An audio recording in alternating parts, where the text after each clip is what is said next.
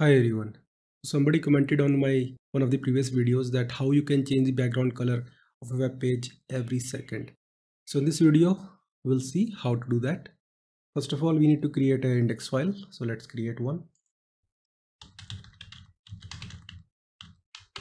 We need a basic HTML structure here, a style sheet at the top, and a script file at the bottom, script.js. We need a div element and just two buttons. It will be start, just copy and paste it, and it will be stop. Let's give it an ID of start. It will be stop. Now create a style sheet here, style.css. Select the div element. Display will be flex. Justify content will be center, and gap will be 10 pixels. Select the button element. Padding will be 5 pixels and 20 pixels. Save it. Open this file in the browser. So by looking over the layout, you already understood what is going to happen. When I will click on the start button, the background color will start changing randomly. And when I will click on the stop button, it will stop. So let's create a script file first.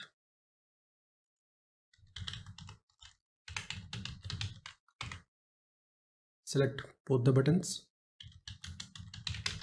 So it will be btn start.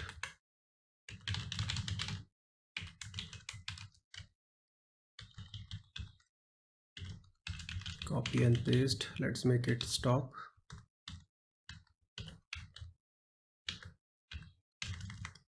Add event listener to these two buttons. Event will be click for obvious reasons.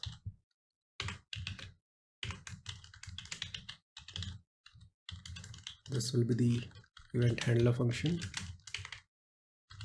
Just copy and paste it here. It will be stop. In one of my previous videos, I already explained how you can generate a random color. Let me copy and paste that function here. We are going to use this function later. So to change a background color, we are going to make use of document.body element, and we'll set the background color property to this random color. Also, to change it every second, we are going to make use of set interval method. So let's create a variable here, interval id, to store the id of the interval.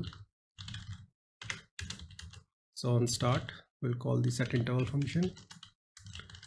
This will be the function which will run every second. Let's put 1000 here. So document.body style.background color, and we'll set it to the color returned by this generate random color method. Okay, to stop it, first we'll check if interval id is defined. If it is, we'll call the clear interval method and pass this interval id to stop it. Great. Now just save it, go to the browser, click start. You can see the color is changing randomly. You can stop it by clicking on this stop button. See, I hope you got the point how it actually works. See you in the next video. Have a nice day.